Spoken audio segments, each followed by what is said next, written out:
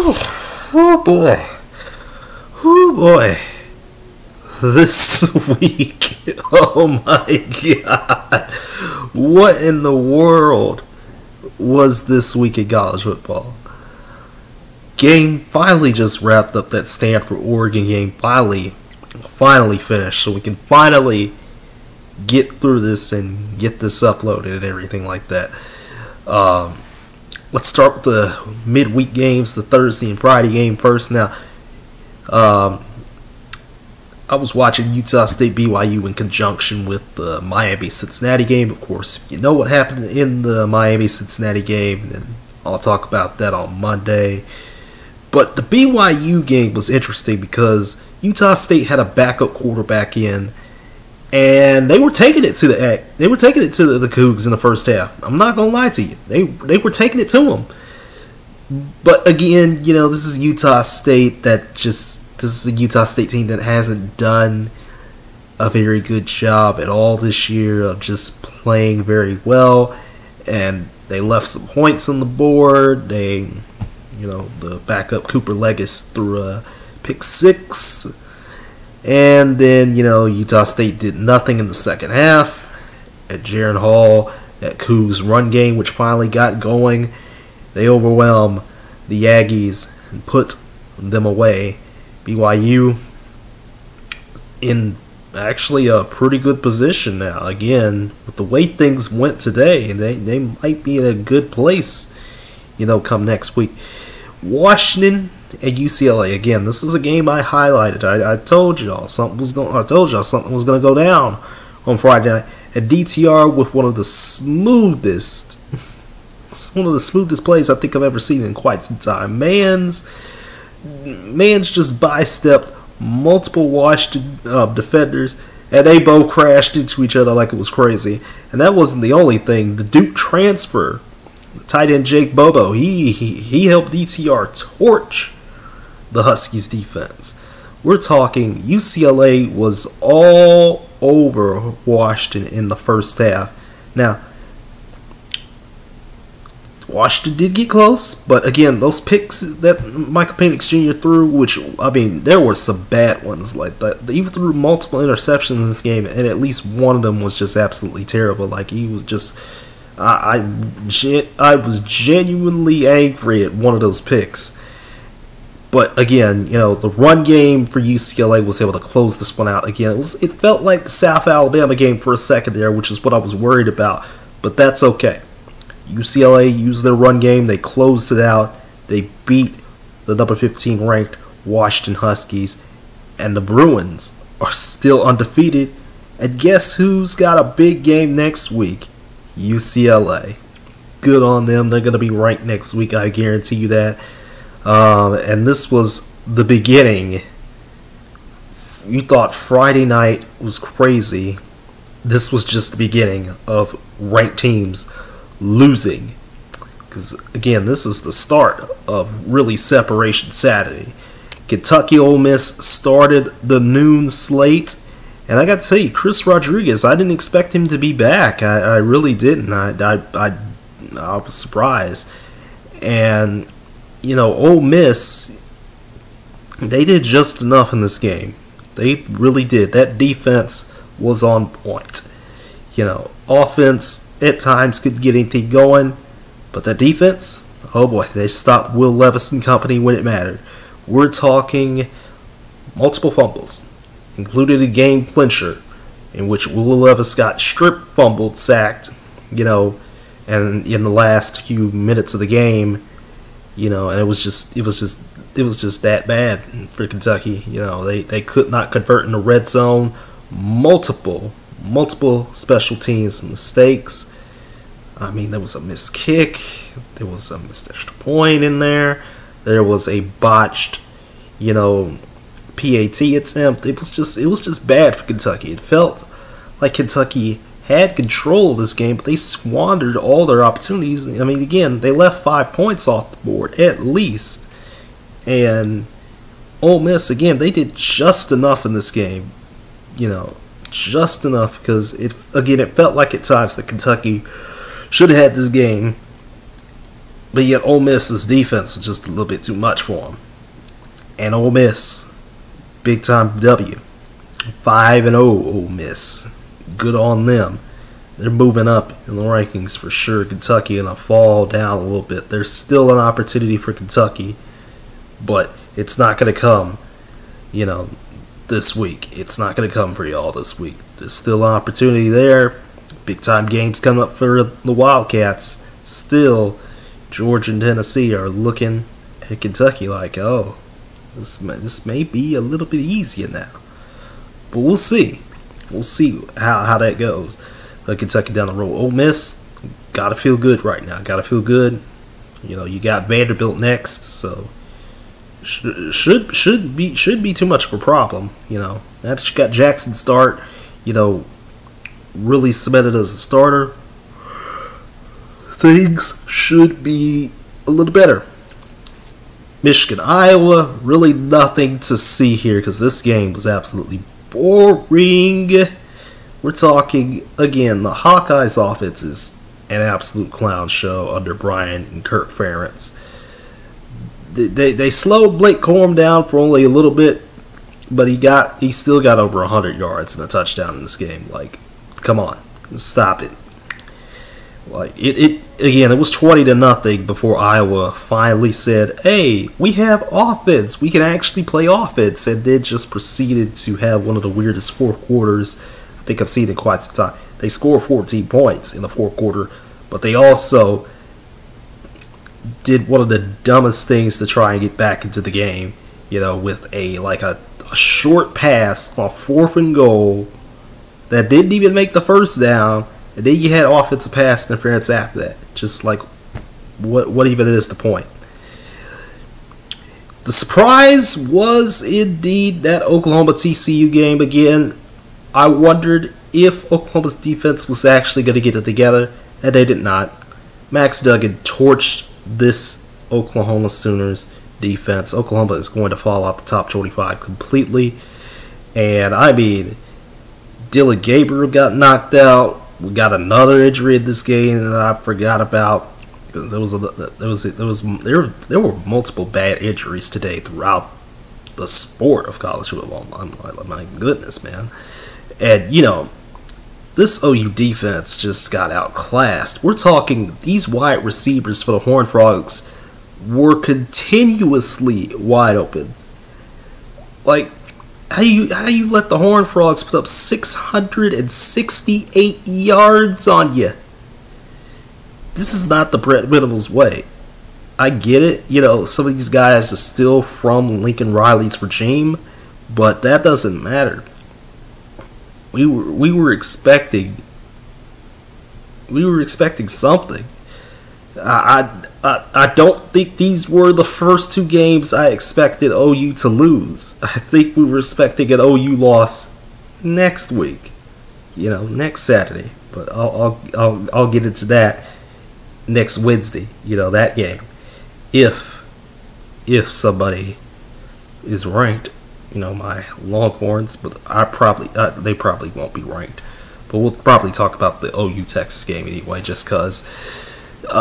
This is just not it right here. Like, Oklahoma, I expected Oklahoma. A lot of people expected Oklahoma to lose at least 3 games this year, but I just don't think these were the first 2 games they expected them to lose, and I didn't expect it either. But this defense is terrible, man. Defense is god awful. Max Duggan did the exact same thing Adrian Martinez did. Ran all over OU.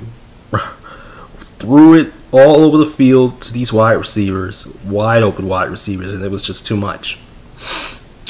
Texas Tech, K-State. Adrian Martinez, Deuce Bond, just a little bit too much in the fourth quarter. Tech fought because they were down 20-0 too. They had the game tied, going into the fourth, but again, Wildcats were just too much in the fourth quarter. They did more. They did more in the fourth quarter to win this game. And then you got Minnesota getting upset by the Boilermakers. I kind of figured something like this was going to happen.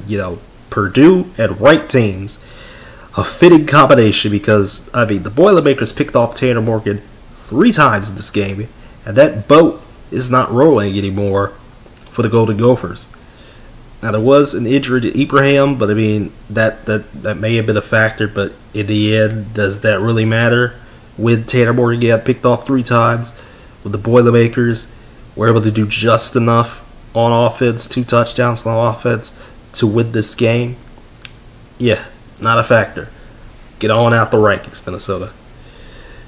Oregon State took on Utah, and although it was close, it's like 21-16 for a hot minute. Cam Pricing and company said, "I bet," and then dropped 21 straight points. The Utes defense took the ball away from the Beavs 4 times, 4 interceptions in this game. And, I mean, they just didn't look back after that. Utah is going to be a top 10 team, come Sunday. They're going to be in the top 10 come Sunday. It's going to be one hell of a fight between Utah and UCLA next week. It's going to be real good. It's going to be real fun to watch. It's going to be real fun to watch that. Going to be on Fox all day, I guess. And Oregon State, the promise of a the promise of that undefeated Beavs, thing that was a thing. Yeah, it's not happening anymore. It's gonna be okay though. Gonna be okay for the Beavers. Maybe they can still make a bowl game, but they had way too many issues that started.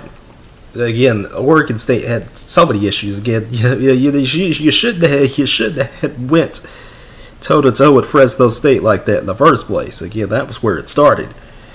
So tough titty for the Beavs.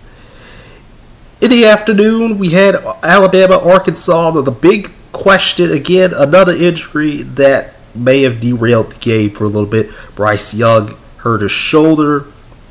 Still don't know what in the world's going on with that. Is it a sprain? Is he going to be out for like a week or 2 or 3 or 4? Who knows? Alabama's still got tough tests ahead, but they pushed Arkansas aside like it was nothing because, I mean, that first half was just a clinic. It was 28-0. And then Arkansas said, "I bet, Bryce Young's out. We can do something now." And, the Hogs made a critical run at it, putting up 23 straight of their own. But once the backup Jalen Milroe got in and Jahmyr Gibbs, they ran all over Arkansas. Oh my goodness. I thought, we all thought the pass defense for Arkansas was pretty suspect because Bryce Young was already throwing it all over him. Yeah, he threw a pick, but he was throwing it all over the Hogs defense. But then, the Tide's running game said, "Hey, we back. We resurgent out here." And Milroe and Gibbs just ran all over Arkansas. This is a disappointing loss for the Hogs. Again, the week before against A&M, just a disappointment all around, and now this game against Alabama, just not what you want to see. Oklahoma State took on Baylor, and Spencer Sanders did just enough. Ran for 75. Got a nice near 200 pass through the air. And that Oklahoma State defense is legit, man. Defense picked off Blake Shapen twice. There was a big 4th down stop. There was a kick return touchdown as well. I mean, they caused the safety and, held the Bears scoreless in the 4th quarter because that 3rd quarter was wild. There was a lot of points in that 3rd quarter. 39 points in that 3rd? But that 4th quarter, defense came to play. And Oklahoma State is in a very, very good position. Baylor got to be feeling disappointed in themselves right about now. You're still in the Big 12 race because, it's the Big 12. But playoffs? No. Playoffs? Playoffs? No. Any potential for that went out the window. So, Baylor not in a good position right now. And then Wake Forest, Florida State, I think I was watching this game the most. I was flipping back and forth between the other two ranked games, but I kept my eye mostly on Wake Forest, Florida State, because the Noles, for whatever reason, they couldn't trust their kicker at all. You know, you think the Iowa State thing was bad because Iowa State's kicker missed 3 bad field goals against Kansas. By the way, undefeated Kansas TCU next week. I think that's going to be something good. But, you know, this Florida State team is not back. It's kind of unfortunate they're not back. And, you know, all that hype has gone completely downhill. Jordan Travis, yeah, he played, you know, efficient for moments in this game. I wouldn't say times, because, I mean, I don't know where Wake Forest's defense came from, but they came to play against Florida State. Sam Hartman and them Deeks wide receivers were just out there doing what they do best. You know, throw up a lob, and the Demon Deacons will catch it. They'll catch it. And Wake Forest, you know, again, after last week's disappointment, they really turned on the defense in this game against Florida State. Good on them, because, I mean, I think we all thought this Wake Forest defense was really, really bad, and they said, hey, we're going to play a lot better this week, and that's exactly what they did. Penn State, you know, they played very poorly in this game with, you know, Northwestern caused 5 turnovers, but then Northwestern countered and said, we're not going to do anything on offense, and we're going to turn the ball over ourselves 3 times. So, Penn State, sloppy game, they still win it. Ohio State, they trailed Rutgers for like 2 seconds. There was a skirmish between Greg Schiano and Ryan Day, but that didn't matter because Mayan Williams ran all over the Scarlet Knights. 5 touchdowns for him, 189 yards on the ground. Oh my goodness, man. This Ohio State team said, hey, we can't just use C.J. Stroud. We got to get some other people involved. And Mayan Williams is one of those guys. Again, you know, the Buckeyes are still kind of itching a little bit, but, I mean, they got playmakers everywhere. And Mayan Williams just said, I'm going to bulldoze these Scarlet Knights today. And that's exactly what he did. Just, it's going to be okay, Rutgers. It's going to be okay. You're going to live. You're going to live. You're going to be fine. And oh boy, oh, I'm happy about this result right here. Jimbo. Oh, Texas A&M, you paid all this money for A&M to go out and lay an egg against Mike Leach and the Mississippi State Bulldogs. Like, there were just so many things wrong with A&M in this game. Like this team looks lost. Turnovers everywhere, 4 of them, 2 fumbles, 2 picks, and Emmanuel Forbes is really the guy out here today. I mean, he blocked the field goal, took a pick 6 back to the house, you know, helped this Bulldogs team keep this Aggies offense contained, because, I mean, the Aggies just looked lost out there. Will Rogers did just enough. 3 touchdowns to the air. The run game for the Bulldogs was able to keep, you know, the Aggies run game, you know, like the Aggies run game didn't do anything. But the Bulldogs run game, oh yeah, that did something. That did something today. A&M just, I mean, it's been a disappointing season already, but I think we all know how many losses they're going to have. And, you know, it's going to be at least 4. So, get prepped for another 8-4 season, A&M. I'm rooting for you. I'm rooting for you to have 4 losses at least. Probably even more, because it's A&M. You know, Jimbo Fisher does not deserve that contract. He really doesn't, man. He really doesn't. See, how you have the #1 recruiting class and you fail miserably in multiple games? Because again, they probably should have got blown out by Arkansas last week. They should have. They got lucky last week. That luck ran out today. and that luck is not going to help them next week, probably. But we'll see about that. And in the evening, what in the world happened, Missouri? You had this game. You had Georgia on the ropes. Georgia, I don't know what in the world's wrong with y'all. Like, Kent State may have done something. They may have done some damage to y'all because y'all had a skill issue out here. What's going on with y'all? The real MVP of this game was Harrison Memphis, the thick kicker for the Tigers. I mean, he was 5 for 5 on kicks tonight, including a 50-plus yard. I don't know where some of these kickers are, kicking 50-yarders in college now, but I guess that's starting to be a thing, because I swear I keep seeing kickers make 50-yard kicks every week, and I don't know why. Hashtag college kickers, man. But unfortunately for Missouri, their offense could not do a damn thing. Just absolutely horrid in the worst times, where you probably didn't need Harrison Memphis out there because you should have tried to score touchdowns instead of field goals. And I mean, Stetson Bennett again, he looked lost most of this game. Like, he just wasn't that guy today. Again, I don't even know what in the world the Heisman race is looking like now, man.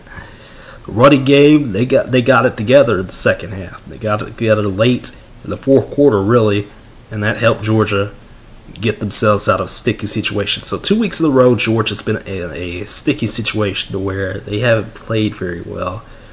Probably just moved them down to number 3 right now. Just moved them down.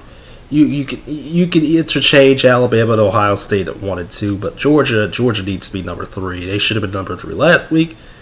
Move them down. Move them down, please. NC State and Clemson was the biggest game of the night. Top 10 matchup. DJ Uiagalelei versus Devin Leary. 2 great defenses. And Clemson's defense did more. Without Brian Bresee, I might add. I don't know what he was out for. I know it was something, but he was out for this game.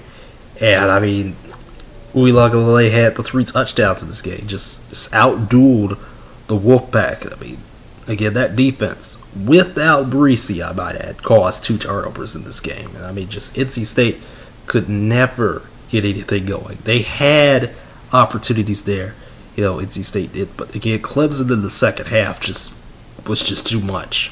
And it's just a disappointment for the Wolfpack all around. Like, this is not what you wanted after last year's big win against Clemson. You needed to beat them 2 years in a row, and you didn't do that. You just laid an egg in the worst possible fashion, because that second half was horrid by NC State. Horrid. I don't even know how they scored in the second half, but they barely scored. I mean, they got some garbage time points, but the game was over by then. It was 30-13 by that point. Clemson's offense did just enough. All they needed to do was just do enough. And that's how it happens. Clemson's still going to be in the top 5 tomorrow. Or rather today, technically. Because it's Sunday. Pitt, Georgia Tech. I don't think anybody expected this result. Brent Key.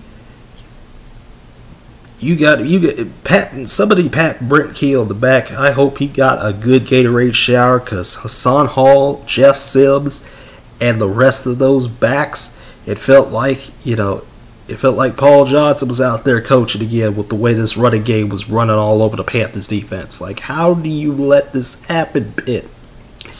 Keaton Slovis and this Pitt offense played like garbage until garbage time. Played like garbage out here. Like, again, it was 9-7 going into the fourth, and you just let the running game for the Yellow Jackets just zoom past you. You gotta be kidding me, man. You gotta be kidding me. Pitt had promise, and they did not deliver. Another ACC team not delivering. Wow. I know, right? Crazy stuff. And in the late games, there's really not much to talk about here. I mean, Stanford just got whooped by Oregon, Bo Nix, that Ducks running game. Too much for Stanford. But USC still very concerning. They're undefeated. They beat Arizona State. That doesn't really matter too much when your O-line is just not protecting Caleb Williams. Your defense still, because again, Arizona State scored on their first 3 possessions. The second half, Arizona State didn't do anything, but that first half, absolutely terrible, and that's not going to win you games in the future against better competition. Got to get that defense under control, USC. Got to get it under control. I don't know what it is about Lincoln Riley not getting things under control, because it's been a habit of his having a very good offense, no defense. And, the additional bad thing now is that, the offense is explosive, but that O-line is not there. And it needs to be. Because Caleb Williams finally turned it over tonight. He threw a bad pick tonight. Or it actually wasn't a bad pick. It was a pick. It doesn't matter. It was a pick. So Arizona State, Stanford, like these, and Oregon State, some of these other teams, the Pac-12, these are not the teams you should be worrying about. USC, you shouldn't be having to worry about these games, but yet you're making us worry. You're making us look stupid out here, and you're making us look like, is this really the number 6 team in the country? I don't think this is the number 6 team in the country, but hey, the polls are gonna rank them at number 6 tomorrow anyway. So I mean, it is what it is. I expect Utah and Oregon to jump into the top 10 at least. Maybe Ole Miss. So there's gonna be some teams in the top 10 tomorrow. There's gonna be. Got 10 top 25 teams losing today, which is a lot. Again, a lot of separation. A lot of teams are going to be moving in, and I don't know what the world Week 6 is going to look like. I think I have a couple games highlighted. For Week 6 already that I know of. But we'll talk about Week 6 on Wednesday night when I get back from subbing, and I'll see you all on Monday. Yeah, baby. We're going to talk the NFL on Monday when I get back. Do a little work, watch that Monday Night Football game, and then boom, we'll be talking some of that sweet NFL. Don't go anywhere. Make sure you like, share, comment, subscribe, click the notification bell, do whatever you need to do. And again, I'll see you on Monday. Good night.